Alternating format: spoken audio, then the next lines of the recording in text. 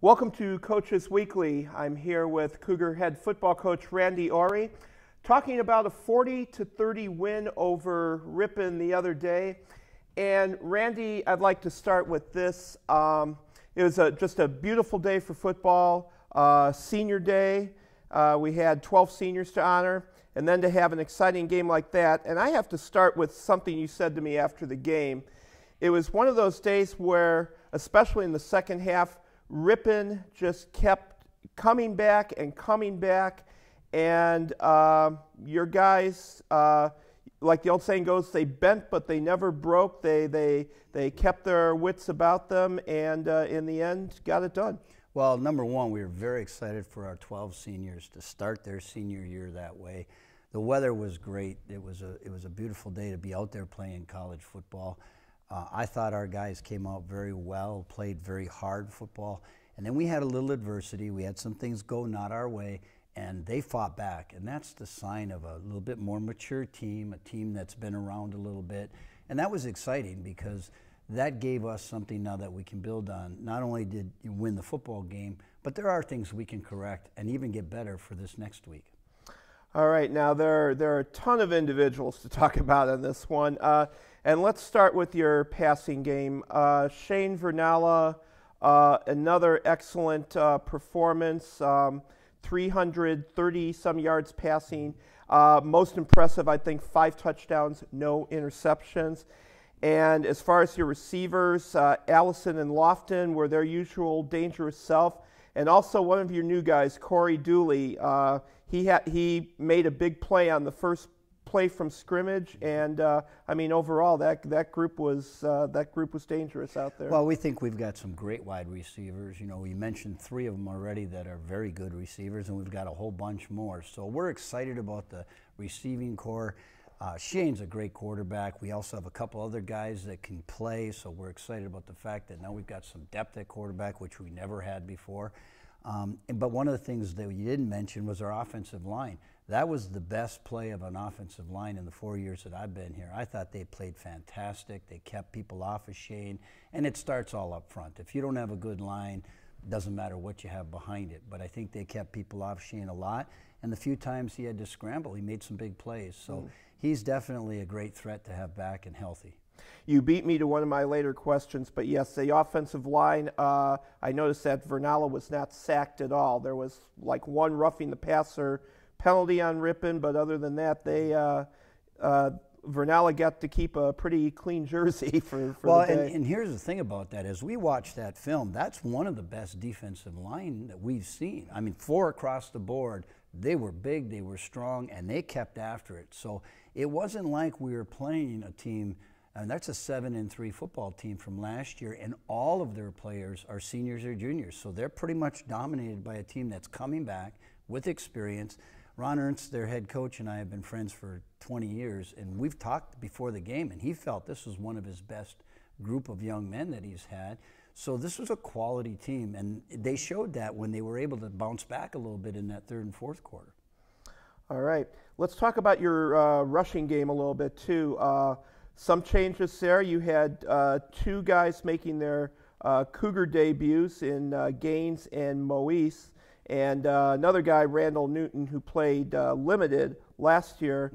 But theirs was a game that, you know, they kind of gradually worked from the beginning. Second half, they were making some bigger plays, getting some first downs, and then it all culminated with Moise breaking off that 90-yarder late in the game. Oh, that was a great run by Lance. But one of the things that happened was early in the game, they were putting 6 people in the box, and we were throwing the ball. And then as we were having success throwing the ball, they started widening, and that's the idea of our offense, spreading people out. And so when they start putting 5 in the box, then we're able to put a hat on a hat, we call it, and we're man on man. We can block every one of them, and we were gaining the yards. So what really is difficult to stop our offense is the ability for us to throw and pass and run it. I mean, and so when you have both, if you take away one, we're going to do the other. And if your defense is taking away the pass, for example, we're going to run the ball. So that's what happened more in the second half than it did in the first. All right. Turning to the defense now. when I think of your defensive play from Saturday, the first thing that comes to my mind is some of those seniors really stepping up and leading. And we can name A.J. Seidler, who led the team in tackles, also had a big interception, a 30-some-yard return. Tim Barr made a couple, it seemed he was after the quarterback all day. He had a couple big hurries, especially late in the game. There was a 3rd and a 4th down where he just got in the guy's face and kind of broke up the timing. And then An Nguyen, who had both of your sacks on the day and also blocked a field goal at the end of the first half. You know, our D-line played really well, and we felt our front was going to be our strong point because that's really where we have the most experience. Our secondary is where we have the least amount of experience because all 4 of our secondary guys, 3 of the 4 are brand new to the program. 1 is a transfer in Kareem Dabney, and the other 2 are true freshmen. But the front, I think you're right, those seniors really stepped it up. Tim Barr was just wreaked havoc the whole day in their backfield. He did a fantastic job. And one of the things that really is exciting, that I'm excited for them, is all the hard work that they've been doing for these years is now starting to pay off, and they're reaping the benefits. Tim came in great shape. Ang and AJ all came in great shape to start camp. So now they were able to get going and build off of that. And the senior leadership makes a huge difference. And like we said early at the beginning of this, we've got 12 guys, and this is going to be their year. You know, you mentioned Kareem Dabney, who had an interception in the game, and then you had another freshman, Deshaun Battle, who also had a pick, winning the turnover battle 3-0. That was that's always huge. Yeah, that's always huge. You know, you always want to get more turnovers. We created some of those turnovers with either pass rush that caused a bad throw or a good break on the ball. And the thing that we always stress on the defensive side of the ball, if you ever come to practice, one of the first things we do is work on our turnovers. We work on our tackling, we work on our turnovers, because that's the whole goal of defense, is get the ball back to the offense. All right, and finally, we need to talk about special teams a little bit. Your new punter, Emilio Ariza, had a nice day. A lot of punts for good strategic position. And the Cougars, I thought, did a nice job of handling the field position battle in the first half of that game. And then also, we mentioned on with the blocked field goal, you guys had, I can't remember if it was 3 or 4 blocked kicks in that game. Couple extra points were tipped, the 1 field goal.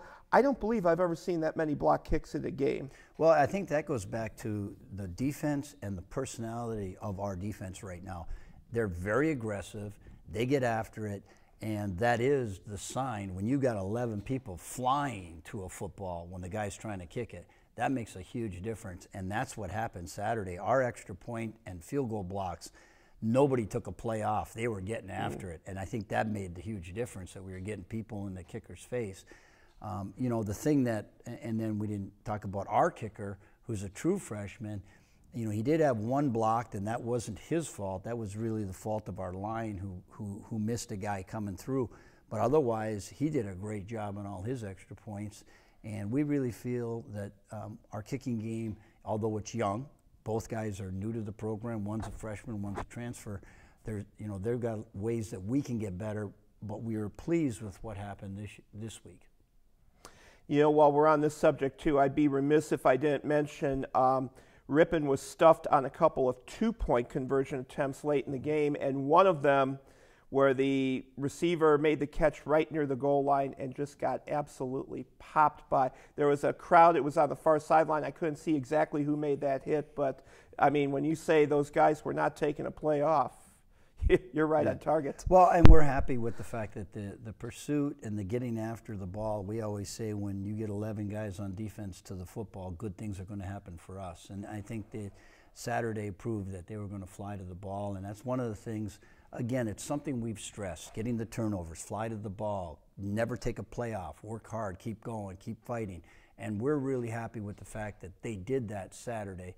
Now what we've got to do is we've got a week to prepare, a week off, I guess is a better way to say it, and 2 weeks to prepare for Hope College, who right now, that's our mind is on Hope, and we've got to get everything organized, and some of the mistakes we made we can correct, and then we're going to get them better so that next week when we play Hope, we'll be ready to roll.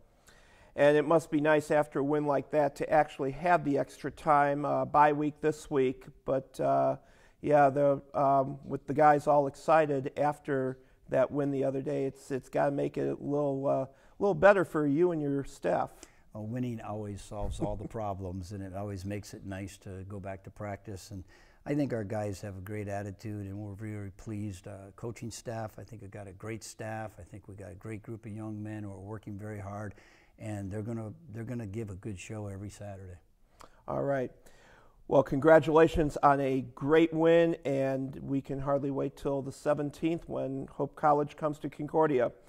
Thank you. For Coaches Weekly and head coach Randy Awrey, I'm Jim Egan. Thank you for watching.